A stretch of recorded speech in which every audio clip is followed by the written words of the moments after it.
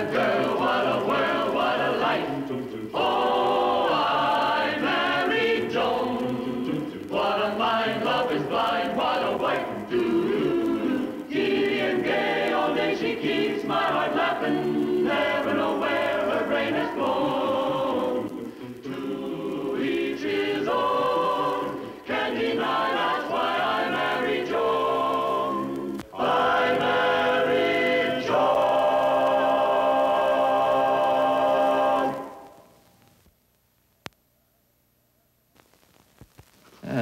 There we are.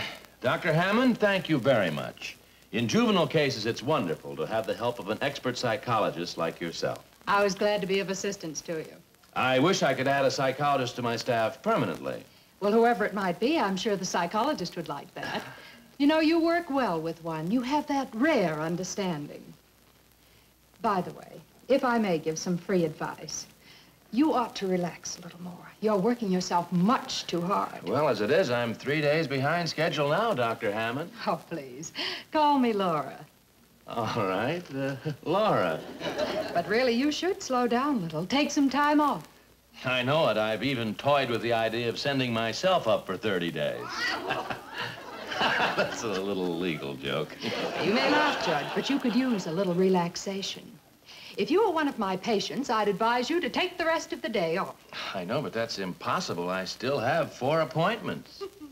I'm sorry. I'm afraid I've upset your schedule. Oh, no. No. Well, thank you, Dr. Hammond. I mean, Laura. I wish I could take your advice about relaxing, but you see, I have clients that have made appointments regardless of how nervous and tired and... Yes. Goodbye. Oh, he's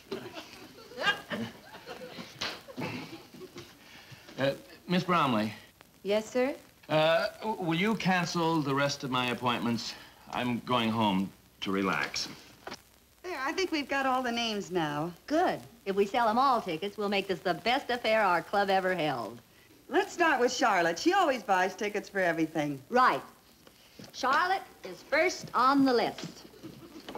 Say, Joan, that couch, has it always been there? Huh? I mean, haven't you ever tried the couch somewhere else? Well, now, what's wrong with it there? Well, there's nothing wrong with it. It's just that it's, well, sort of usual. What do you mean? I mean, it's not unusual. Maybe that's what makes it usual. It's not that I'm trying to criticize or anything. It's just that I like to rearrange my furniture from time to time, and you never do. It's such fun. Come on, let's do it now. Now? Sure, I'll give you a hand. Oh, it might freshen the room up at that. It will. You take that end. It'll You look good by the fireplace. By the fireplace. Okay, you win by the wall. I'll toss you for it. I'll take heads. Right. Heads. I win. By the wall. Okay. By the way, what's on the other side? I'm afraid to look. Well, what do you know, a two-headed horse. Just for that, you get your choice. Never mind. By the wall. By the wall. Oh. Now, wait a minute, Joan. That table, I think we ought to move it and try. Let's try it in the alcove. It should look wonderful. Yeah. Uh-huh. And let me see. Oh, and Joan, bring the little table back in here to put on the end of the sofa. Yeah, that should look fine. And I saw a thing in a magazine last month. You'd love it. Let's try the chair that way, over here in the hall. Yeah. Oh, and now listen, Joan. Let's move the sofa right back into the corner. Right. Oh, it should look charming that way. Just about. And move the little table over to the arm. Now, let's see. I think these 2 chairs should be reversed. Let's move this chair over here, Joan. Yeah. Now, let's see. Let's move the easy chair on this side. Easy chair. Maybe it isn't easy. Oh. Yes, this is going to look wonderful. And, Joan, bring the little table for between the 2. Oh, well, we did it. Now, just look at your room, Joan. Doesn't it look wonderful? Well, it took a lot of work and a lot of effort, but now that it's finished, there's one thing I have to admit. It looked a lot better the other way. Joan. I'm only kidding you, Mabel. I think it looks beautiful like this. Really, I do. Well, come come on, we gotta get going. We have lots of tickets to sell today. Joni! I'm home?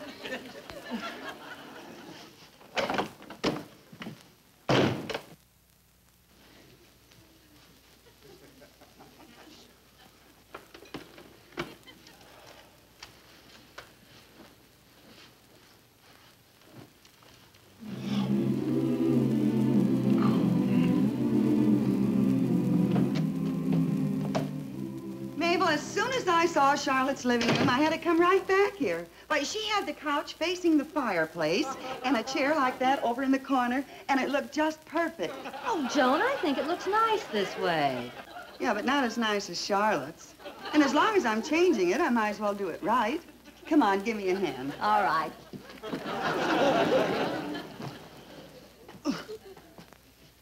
Uh-oh. What's the matter? I can't straighten up. I think I got a case of couch crouch. My back. Oh. Oh, but it was worth it, though. Doesn't the room look beautiful now? Uh-huh. Oh. Well, come on, we've got to get over to Helen Randolph's. We've got lots of tickets to sell. Okay. Here you are. Goodbye, you crazy, mixed-up bunch of furniture.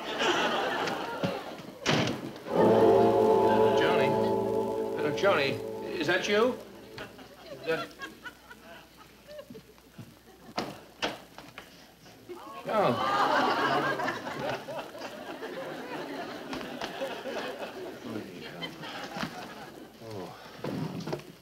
Dr.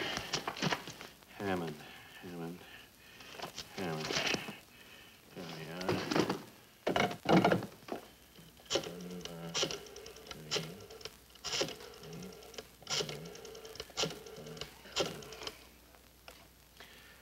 Hello, Dr. Hammond, this is Bradley Stevens. You remember what you told me today about relaxing? Well, I've got a real problem now. Yeah, I think my furniture keeps moving. But I took a nap. That's when it moved again. Look, I've got to see you as soon as possible. But what'll I do in the meantime? Oh, go back to sleep. Yes, I'll try that. Goodbye, Laura.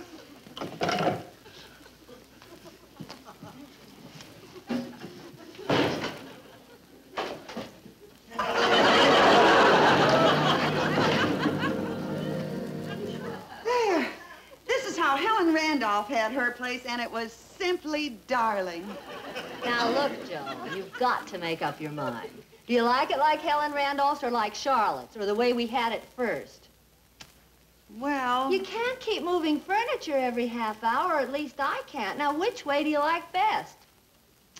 Well, Mabel, I hate to say this, but... Now, don't tell me you like it the original way. Okay, I won't tell you, but that's the way I like it. I give up. A whole afternoon wasted for nothing. Oh, but it wasn't for nothing. Now I know that my furniture was right all along. Well, come on, we've got tickets to sell. Oh.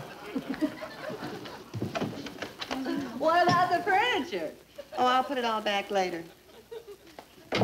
I'm not back in an hour. Start moving without me?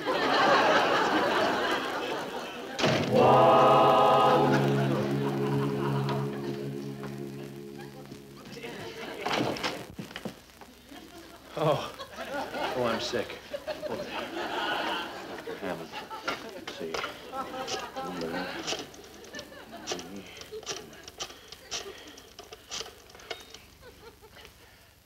Hello, Laura. Laura, the furniture. Furniture, it just moved again. Yeah, I've got to see you right away. It's worse than before. Well, I just hope my wife doesn't find out about it. She'll be so upset that... Oh, I gotta hang up. Things are moving again. I'll get my hat. I'll be right over.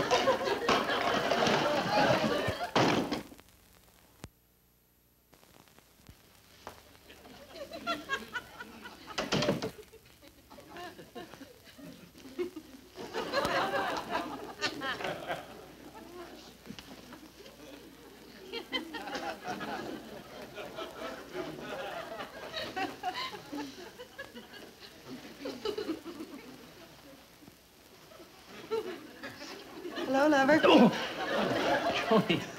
Oh, you startled me. Well, I'm sorry, dear. Is everything all right? Well, certainly. Why did you ask?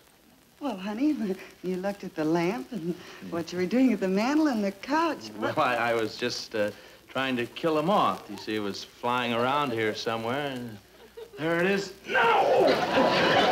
Got it.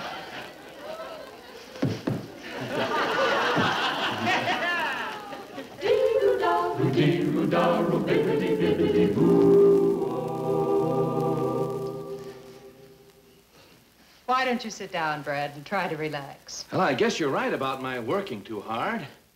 One minute the furniture's over here, and the next minute it's in another place. You're obviously suffering from some sort of inner conflict. The moving furniture merely denotes an unconscious desire to get away from your present surroundings. Well, I do spend a lot of time at home. Brad, do sit down. I'd advise you to get away from the house. Give yourself a change of scenery. Even get away from your wife occasionally. My wife? Well, I don't know. I can't think of anything bothering me that badly. Obviously, there is something. You'll admit that for the rest of us, furniture does not move by itself. That's a good point. I have a patient in a minute, but I think we should discuss this further. I'd like to help you. Not as a patient, as a friend. Well, that's very kind of you. Let's see. I don't have any time today. Oh, this evening I'll be taking a drive down to the seashore. Why don't you come along and we can discuss your problem then? Inform me. This evening? You must catch these things quickly. Why, in your nervous condition, you might even sentence an innocent man. Oh, I wouldn't want to do that. Tonight at 8, then. By the way, Brad, I wouldn't mention this to your wife just yet. It might cause an emotional disturbance for her. Oh, all right, Doctor. Maybe if I just took some sulfur and molasses.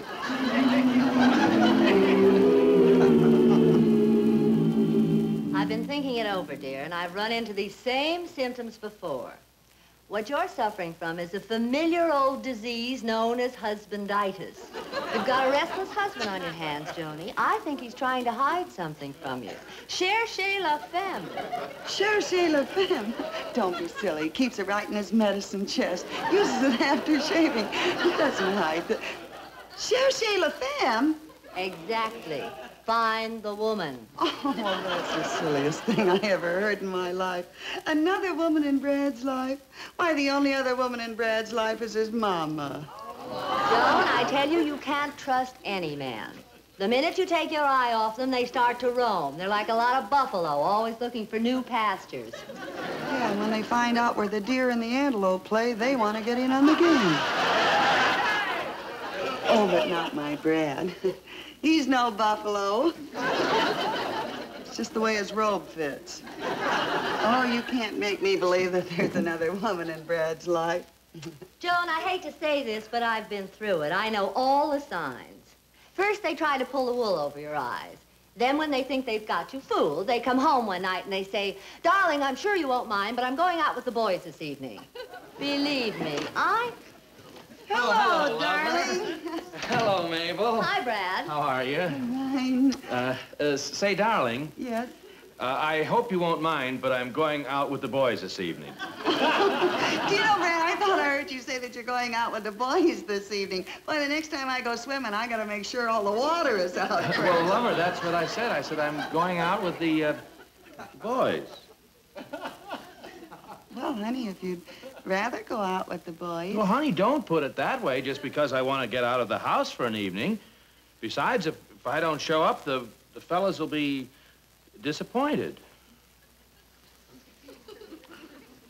Name them. I mean, which fellas? Well, there's Charlie. He called me at the office today, and he said that he'd be free tonight. Oh, yeah? Well, Charlie can't go out with you because he's spending the evening with a sick friend. Well, if Charlie can't make it, then I'll go out with Henry. Henry is the sick fiend, a friend. Well, if they can't make it, I'll go off someplace by myself.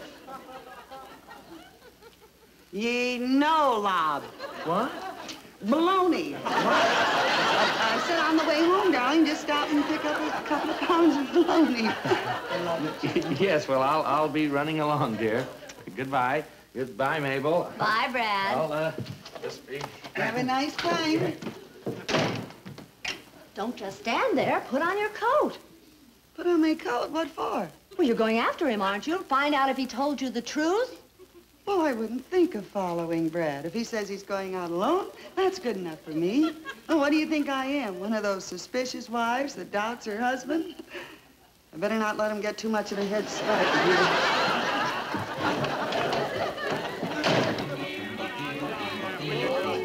You know, Laura, it was a lucky day for me when you walked into my office. I'm glad you think so. I feel it was a lucky day for me, too, Brad.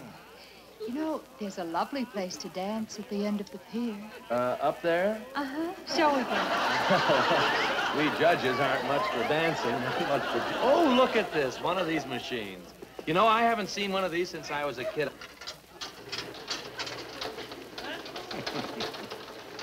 How about that? It's like the one, exactly one I... Oh. Oh, here we are. Look what it says. You will meet a beautiful redhead who will alter the course of your life. And that's right, you did alter the course of my life, Laura. Did I, Brad? Tell me more. Shall we sit down on the bench? Yes. Ah.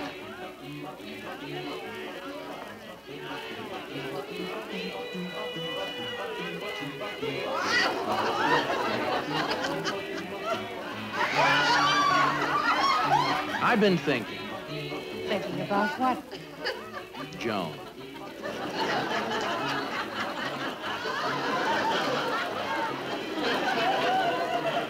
Poor kid is at home alone. Doesn't know where I am or even who I'm out with. Laura. What's the matter, Brad? Things are moving again. Just when I thought I was cured, that machine started to move. Now, Brad, you must relax. Rest your head on my shoulder. Well. Look, a fortune machine. Let's see if we should get married. Oh, these machines are a lot of Oh, bunk. come on, Dick. Oh, all right.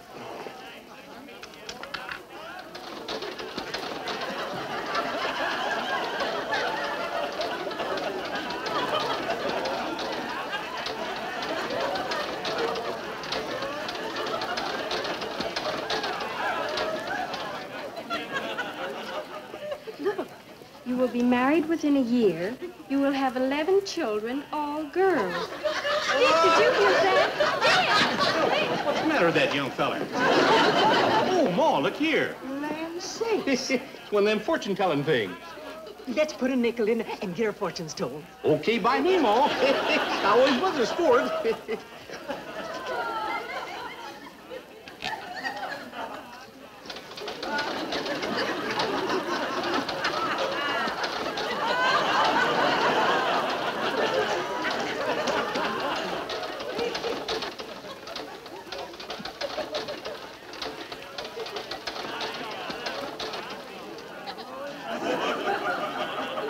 Hot ziggity. Says here I'm going to meet a beautiful blonde. Put another nickel in. It certainly has been a wonderful evening for me. Yeah, what's the matter? Must be broke. Oh.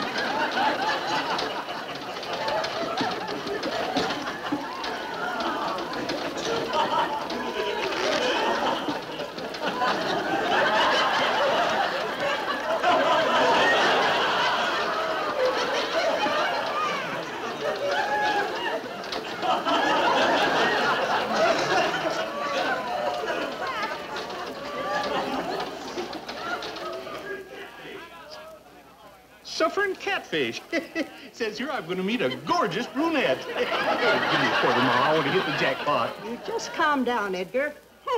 You better come along with me. But now listen, Hi, babe.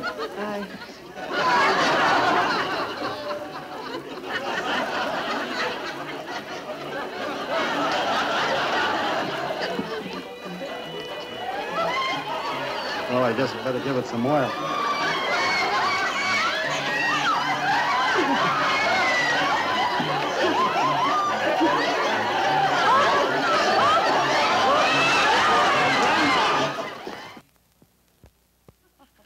And that's why you were hiding in that fortune-telling machine, because you thought I was out with another woman. How about you, Brad? Running to a psychologist just because I moved the furniture a few times. Joan, what are you thinking? Huh? Well, I was thinking, Brad, that, well, Dr. Hammond did such a fine job for you, I'd like to go see her myself. What for? For Mabel. Mabel?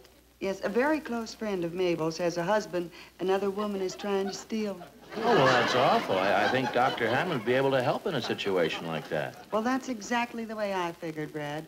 I think I ought to phone Dr. Hammond for an appointment. Well, I'll do it right away, dear, before that other woman gets a chance to steal that poor sap. Well, I wouldn't exactly call him a poor sap, Brad. Yes, I guess I better phone her about the poor sap. Joan, I'll go in with you so I can introduce you. No, dear, you sit right here. I'll be right out.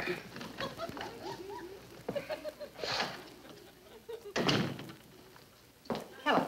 Won't you sit down? Well, thank you for giving me an appointment right away, Dr. Hammond. That's all right. Just tell me your problem, Mrs. Oh, well, my name really isn't important. I'm here for a friend. Oh, I see. You see, my friend's husband recently met a woman, and this woman is trying to steal my husband. That is, my friend's husband, not mine, because I'm not my friend, and she's not me. So my husband couldn't be hers, or hers mine. Did you see, Doctor? Would you please lie down on the couch over there? I just wanted to ask you one simple question. Could you possibly forget that you're a psychologist for a moment? Woman to woman, what would you do if another woman was trying to steal your husband? Well, speaking not as a psychologist, but as a woman, confidentially, I'd punch her right in the nose. Thank you, Dr. Hammond. That's all I wanted to know.